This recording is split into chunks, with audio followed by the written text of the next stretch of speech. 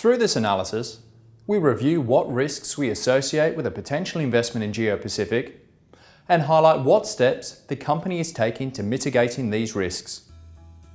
Geopacific announced the progressive earn-in acquisition of the Woodlark Gold Project in mid-2016.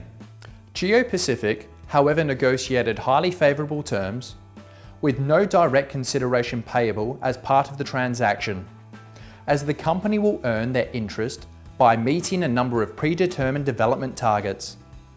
But despite the excellent deal terms, there is a risk that Geopacific may fall short of their maximum ownership target if milestones are not achieved. We therefore reviewed the two major ownership milestones and the likelihood of achieving a successful outcome. The first target is to increase the project's reserve from around 800,000 ounces to over 1.2 million ounces of gold.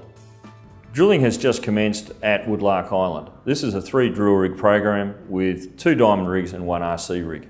The aim of this project is to move the current 800,000 ounce reserve base up to 1.2 million. We see that this will go to mid next year and take about 15,000 metres of drilling. The focus of the drilling is at Coolamadaw and Busai.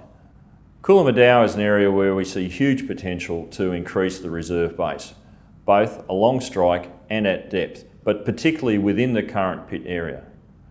Busai also has incredible potential to increase the reserve base of the project by converting resources that are currently in pit but inferred into reserve category.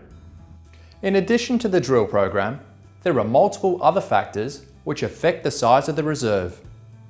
And given the size of the resource, the change in economic conditions since the previous reserve statement, as well as the aggressive drill program, we believe it is likely that the initial milestone target will be achieved. The other major ownership target is to advance the project through to a positive bankable feasibility study. We're currently spending a lot of time looking at the operational costs of the project. We see considerable savings here with power generation. We're looking at LPG as one option, which should lower power generation costs significantly. We're also looking at redesigning the mill to use a better processing circuit to reduce power consumption. When your power generation costs are 60% of the operational costs, this is significant.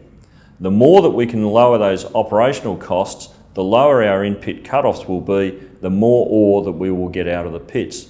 This will also dramatically affect the strip ratio, and we're looking at being able to halve the strip ratio from the current 9:1 figures. All of these will produce significantly better project economics. On the CapEx side, rebasing the costs from the original 2010 study are progressing well, and we see that there are huge savings in the way the plant was going to be constructed and how we would run the operation available to us.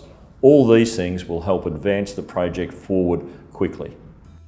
So with work on both major milestones underway, it appears that Geopacific not only has a clear strategy to meet both of these targets, but we also believe it is likely they can be achieved during 2017. For any development project, one of the major risks is related to project finance. We therefore reviewed the company's ability to raise both debt and equity for the project's development. Debt financing is never an easy process, as there are numerous conditions that have to be met before funds can be obtained.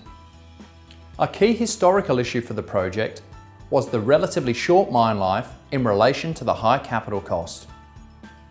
However, extending the mine life is the first ownership target for Geopacific, whilst we believe the capital costs are likely to decrease when the revised study is released. A tool debt providers use to test the project's robustness is known as the Debt Service Cover Reserve Ratio. The minimum DSCR for a mining project is usually around 1.6. And as shown in the graph, this ratio is exceeded throughout the life of the loan.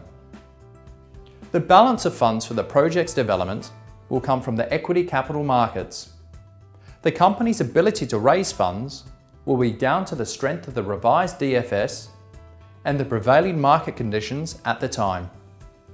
We, however, draw comfort from the company's ability to raise funds over the past number of years, most recently the $15 million raising for the Woodlark project in mid-2016. Geopacific is also in the enviable position of having two resource funds as major shareholders. Having both groups as cornerstone investors significantly reduces the risk for project development, as it is probable they will continue to support the company with future capital raisings. The final risk we assess is the project's location. Woodlark is a remote island in Papua New Guinea. Predictably, the infrastructure on the island is limited, which presents unique challenges. However, this will not be the first project to face these challenges, and more importantly, Geopacific's management team has built operations in similar locations before.